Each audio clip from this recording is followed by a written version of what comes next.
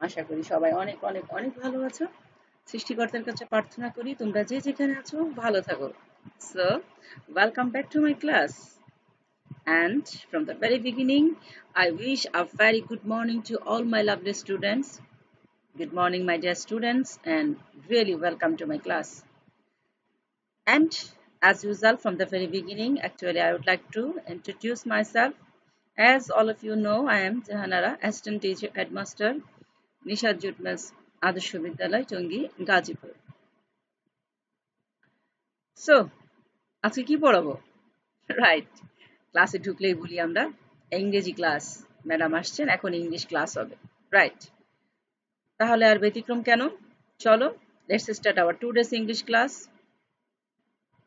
And today I would like to discuss you about preposition.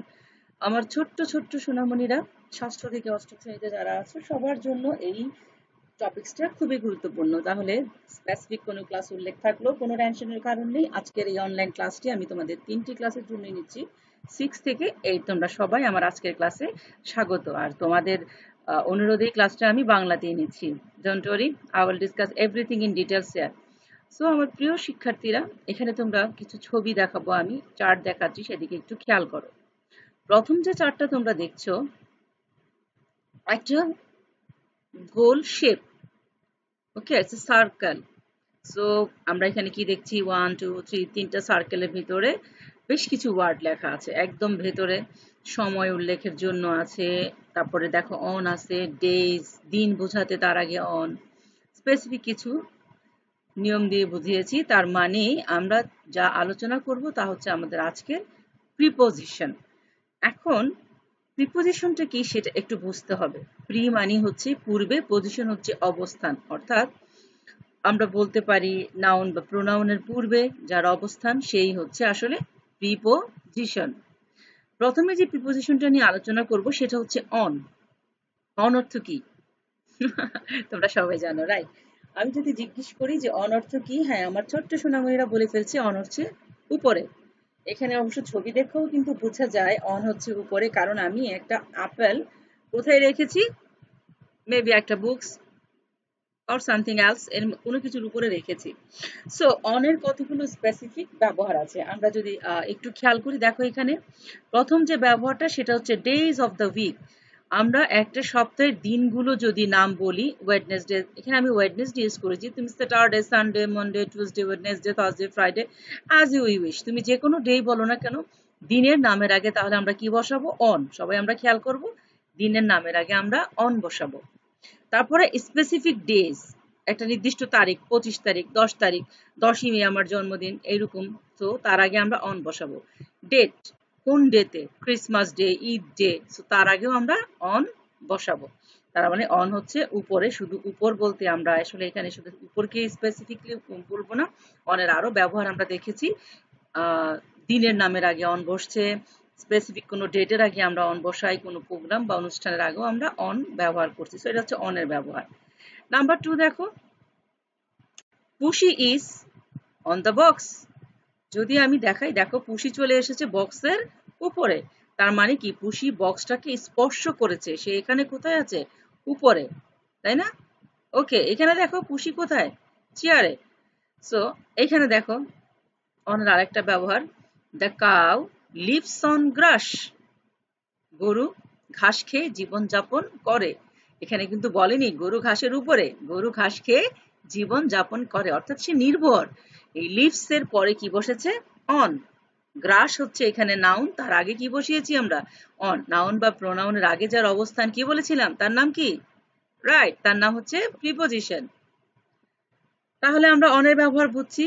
এবার দেখো, the bird is on the tree. পাখিটি কোথায়? গাছের উপর। হ্যাঁ, উপর, অর্থাৎ কোনো কিছুর উপরে যখন আমি স্পর্শ করে থাকবো, এইটা হচ্ছে সেই উপর। আমরা উপরে কিন্তু আরো দুটো ব্যবহার পরে জানবো, ওই দুটো শব্দের অর্থ উপর, কিন্তু তারও একটু ব্যবধান আছে। এই উপর অন বলতে বোঝায় স্পর্শ করে লেগে আছে। Harry was born on Friday. Sweet Harry, সে জন্মগ্রহণ করেছে কবে? শুক্রবারে। তাই এই হ্যারির অনটা আমরা কোথায় বসালাম? ফ্রাইডের আগে। এখন দেখো আমরা বসাবো ইউজ অফ ইন, ইন এর ব্যবহার। ইন ভিতরে, মধ্যে। কোথায় কোথায় বসে দেখো, যে আমার প্রথম এক্সাম্পল দিয়েছি মান্থ, মাসের মাঝখানে। আমার জন্মদিন জানুয়ারি মাসে। একটা বছরে 12টা মাস আছে, আমার জন্মদিনটা হচ্ছে জানুয়ারি মাস।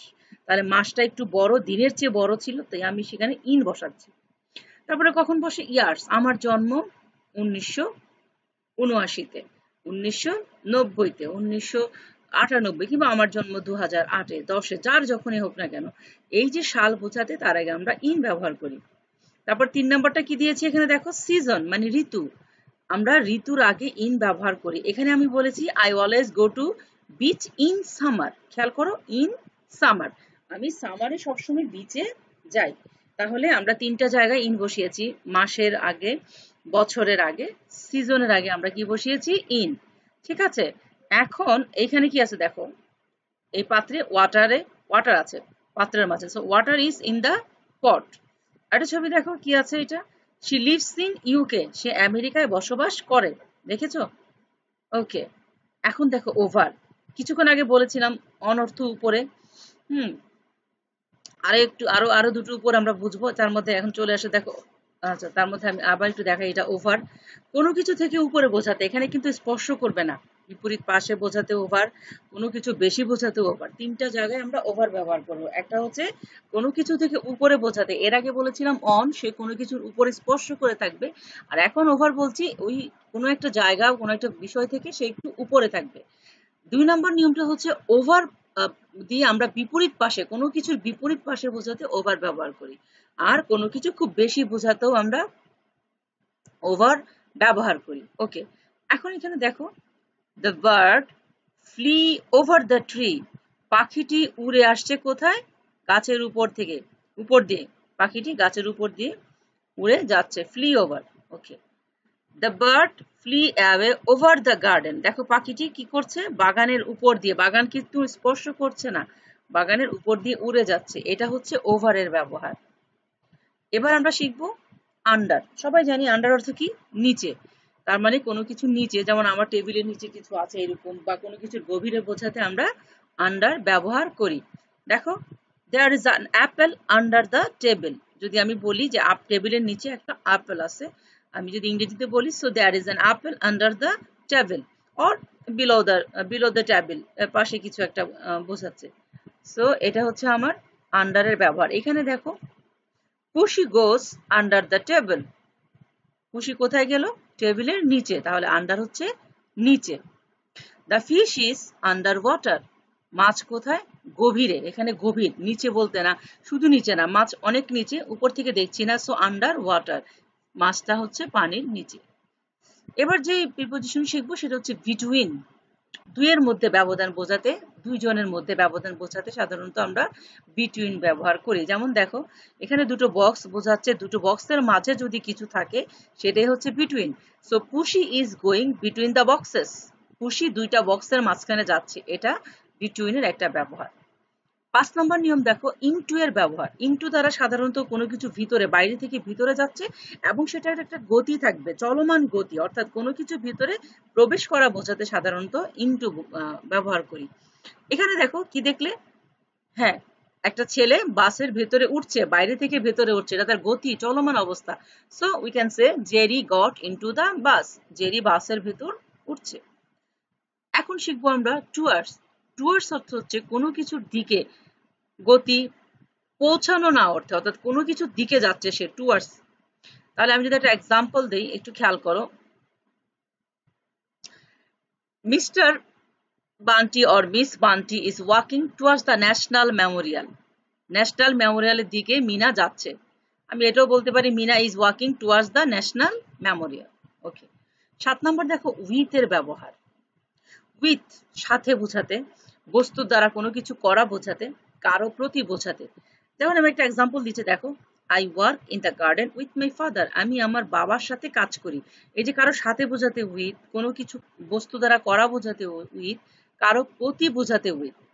তো প্রিয় শিক্ষার্থীরা, কি প্রিপোজিশন কি কঠিন মনে হলো? আমি যদি এখন প্রশ্ন করি প্রিপোজিশন কি, প্রিপোজিশন, একটু চিন্তা করলে কি বলা যাবে না প্রিপোজিশন কি? মনে কি আছে? প্রি অর্থ কি বলেছিলাম পূর্বে, আর পজিশন অর্থ বলেছিলাম অবস্থান, অর্থাৎ নাউন বা প্রোনাউনের আগে যার অবস্থান সেই হচ্ছে প্রিপজিশন। কিছু প্রিপজিশনের নিয়ম তোমাদের সাথে আজকে আলোচনা করলাম, আরো অল্প কিছু আছে যেগুলো করলে মোটামুটি তোমাদের সম্পূর্ণ প্রিপজিশনটা কমপ্লিট হয়ে যাবে, এবং তোমরা যারা জেএসসি পরীক্ষার্থী আছো তোমাদেরও প্রিপজিশন নিয়ে টেনশন করতে হবে না। আমি আশা করব তোমরা আমার এই ভিডিওটা ভালো করে দেখবে। তোমাদের জন্য শুধু আজকে সম্পূর্ণ বাংলায় ভিডিওটা করলাম। So all the best to all my students. Stay at home, take care your superior, and of course follow the government rules. Don't worry, inshallah we will meet very soon after this pandemic situation, and still then, Allah Hafiz.